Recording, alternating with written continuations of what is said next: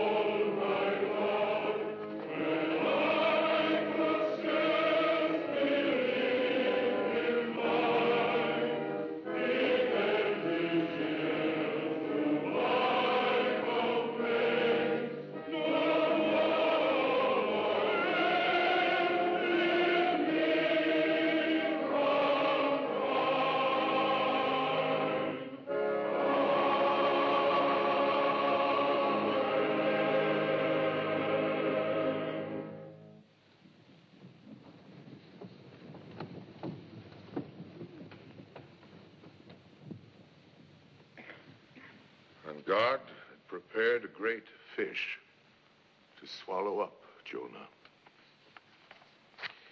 Shipmates, the sin of Jonah was in his disobedience of the command of God. He found it a hard command. And it was, shipmates, for all the things that God would have us do were hard. If we would obey God, we must disobey ourselves.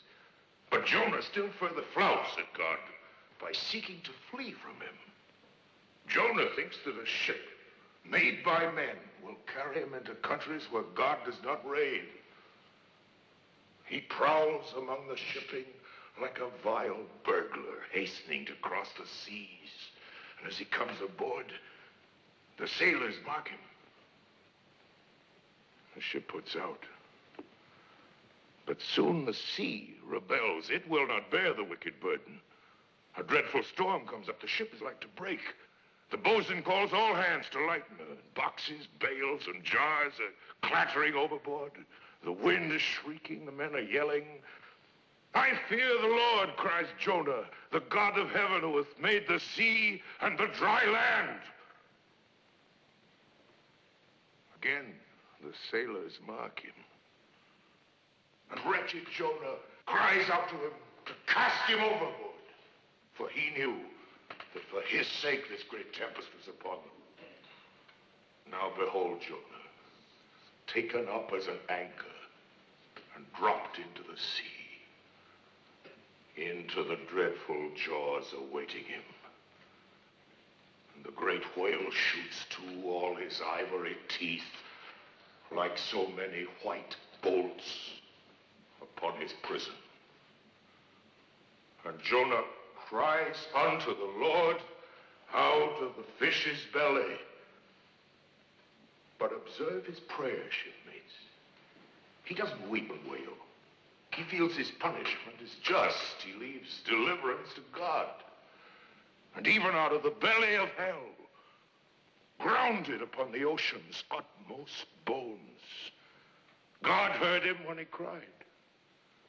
And God spake unto the whale, and from the shuddering cold and blackness of the deep, the whale breached into the sun and vomited out Jonah upon the dry land. And Jonah, bruised and beaten, his ears like two seashells, still multitudinously murmuring of the ocean. Jonah did the Almighty's bidding. And what was that, shipmates? To preach the truth in the face of falsehood. No, shipmates, woe to him who seeks to pour oil on the troubled waters when God has brewed him into a gale.